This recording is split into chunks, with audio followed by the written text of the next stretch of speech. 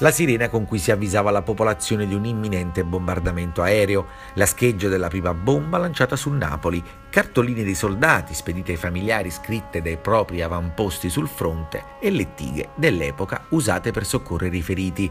Per i giovani che fossero interessati a conoscere come se la passavano i propri nonni durante la Prima Guerra Mondiale, nel cortile dell'ospedale Incurabili di Napoli c'è una mostra organizzata dal Museo delle Arti Sanitarie e dalla Croce Rossa Italiana che potrebbe risultare molto utile. La quotidianità negli ospedali da campo o da treno, la cura dei soldati che fossero alleati o nemici sono il filo conduttore di questa mostra organizzata nell'ambito delle celebrazioni per il centenario della Grande Guerra del 15-18.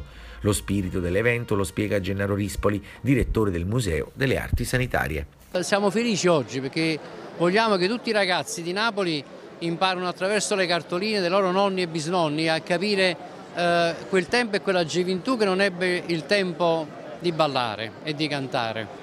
Ulteriori finalità le spiega il maggiore generale Gabriele Lupini, ispettore nazionale del Corpo Militare della Croce Rossa Italiana.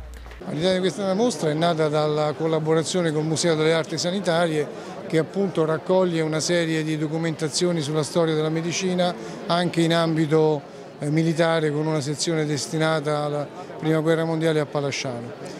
E da qui è nata l'idea di realizzare questa mostra che porta la testimonianza del grande impegno della Croce Rossa Italiana durante la Prima Guerra Mondiale.